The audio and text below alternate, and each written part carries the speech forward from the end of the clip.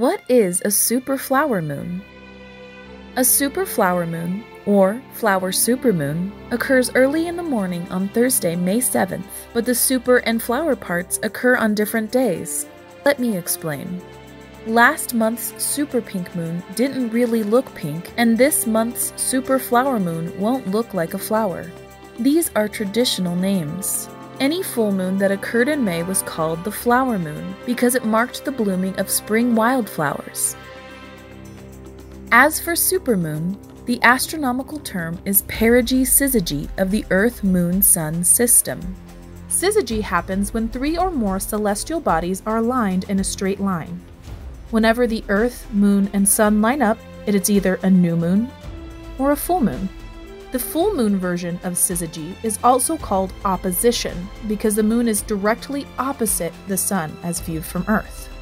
As for perigee, that's when the moon comes closest to Earth in its slightly elliptical orbit around the Earth. Apogee is when the moon is furthest from Earth. The moon can reach perigee or apogee in any of its phases. When the moon is full, at or close to perigee, we call it a supermoon, or perigee-syzygy. This time, perigee occurs on May 5th at 8:03 p.m. here in Arizona, but syzygy occurs almost 32 hours later. Let's go to the Giovanni Open Deck Observatory here at Lowell Observatory to see how this looks from the ground. Perigee makes a full moon appear up to 7% larger and 15% brighter than a typical full moon. This particular supermoon will be the last supermoon of 2020. As seen from Flagstaff, Arizona, the moon rises due east on May 6th at 6:41 p.m.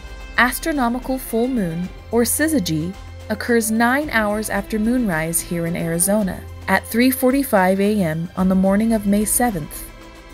Join Lowell Observatory on Wednesday, May 6th for a live stream of the super flower moon. Beginning at 6:30 p.m. local time, we'll watch the moon rise and take a look at some of its features, including a few Apollo moon landing sites.